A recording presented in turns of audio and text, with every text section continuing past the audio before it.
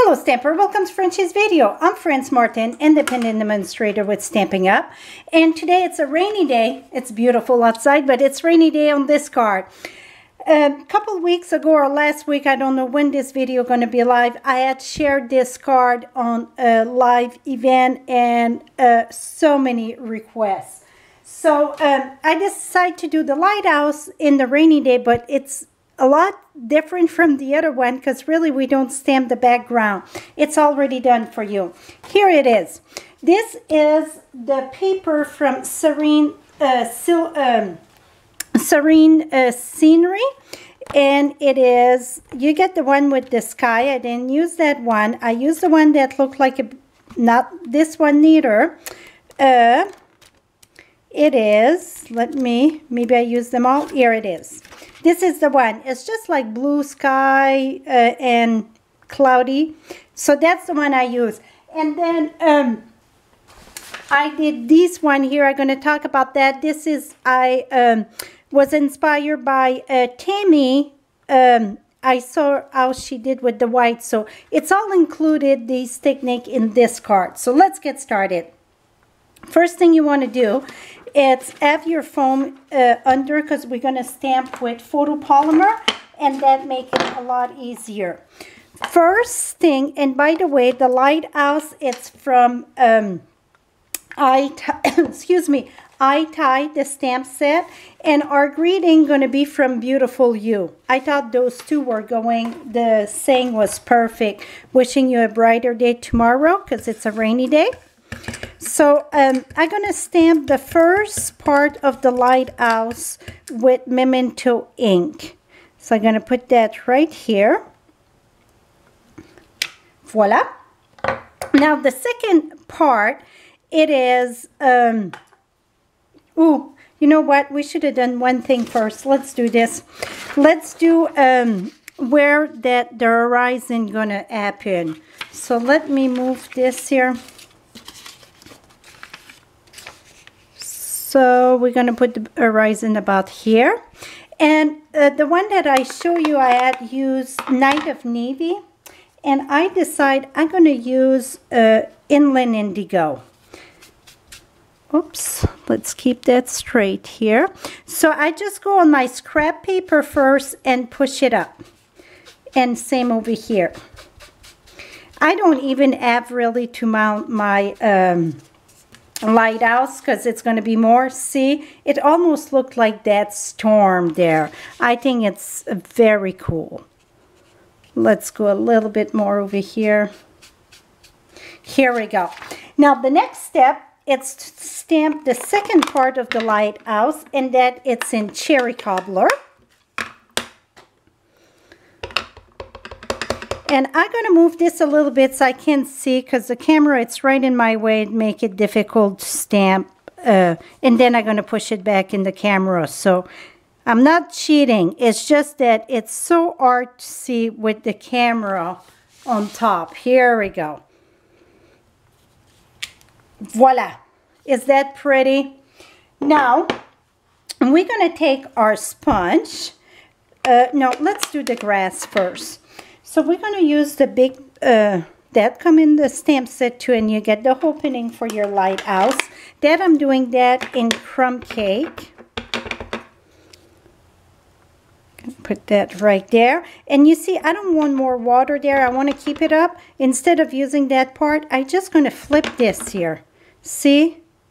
Going to put it there. And then I get a little bit, maybe a little bit more there. Here we go. So now it looks more like the ground. We got a little piece in that, but I thought just flip it would be good. Now we're going to do the grass, but the grass, we're going to do it that it go this way, because it look like it's a storm coming in, and see the rain, it's coming this way. So that means the wind is going that way. So we're going to use all olive.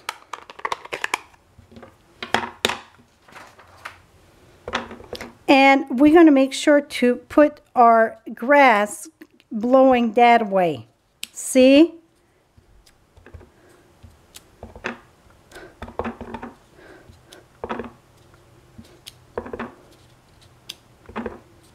So I just make sure my grass is blowing all on the same direction with the wind.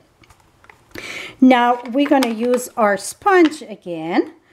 So you see all the background was pretty much done. We just did the horizon. Now we're just going to put this darker here.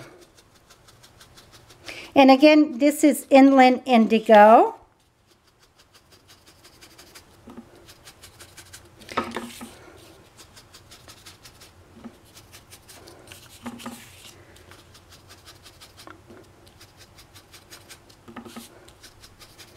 I went heavy on the side there. I'm going to fix that. So now I'm just going to fix that a bit here because I went kind of heavy.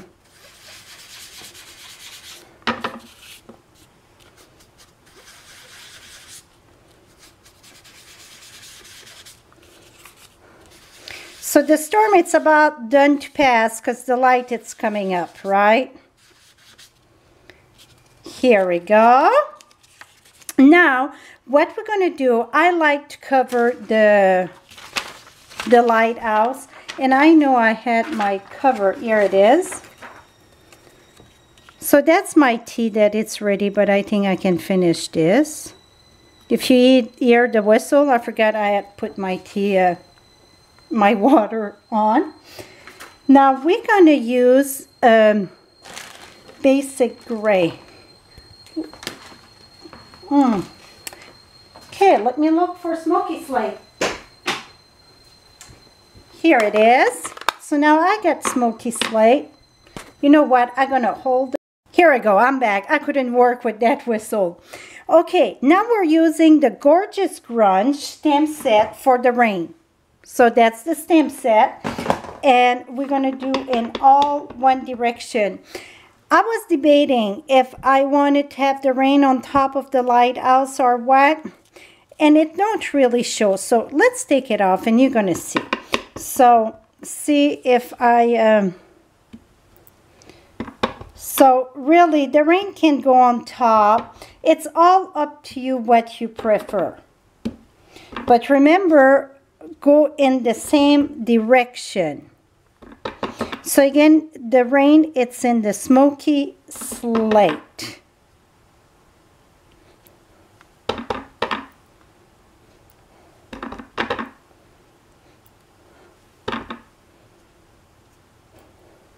Here we go.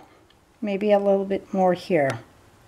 Now, when I go back on top, I stamp off, and so we can have different color, you know, different depth of the rain. Now, we're going to use our greeting from Beautiful You. It's a wishing you a brighter day tomorrow. And this time, I'm going to use an Inland Indigo. The other one, I had done Night of Navy. Here we go. Okay, here's the tip that I learned from Tammy. Oh, first let's do our wave. I'm using white craft ink, and because it's stormy, we're having some white cap.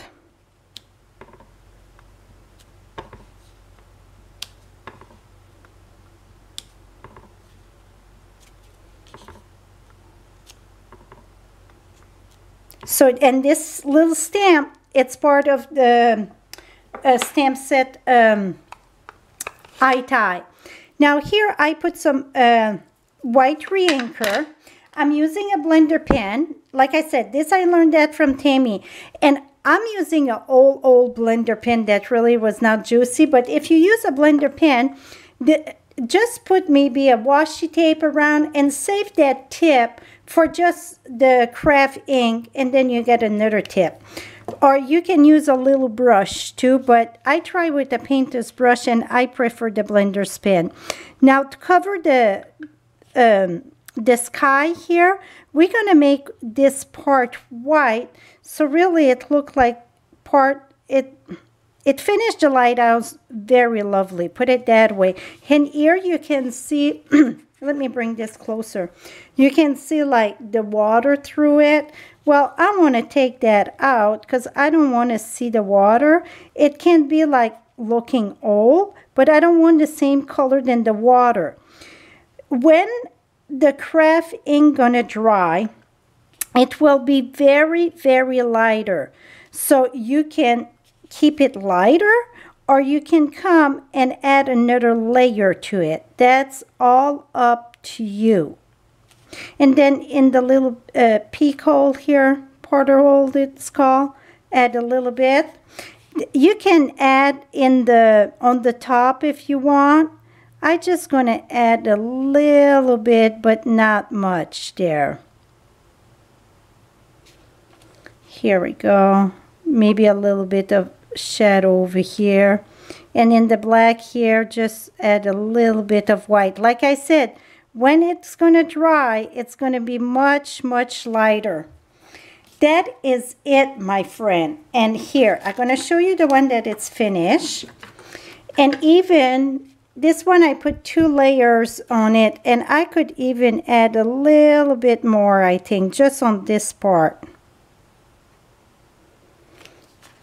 Voila. See how pretty? It really looked like a stormy night. Now, I'm going to mount that directly on my Inland Indigo. I'm going to wait till the white is dry before I'm going to mount it. If not, it's going to smear. But here it is, my friend. Perfect stormy night. Maybe right here, I would want to add a little bit more blue. I think it's... So the more you're going to look at it, the more you're going to... Here we go. Whatever that you prefer. This is it. And again, these two, it's all from the same paper. The scenery, serene scenery. Here we go. And here it is. Those 2 cards you're going to put later on during the week. And you get these 2. Thank you so much. And thank you, Tammy, for sharing the... white ink with the blender pen. Have a lovely day, my friends.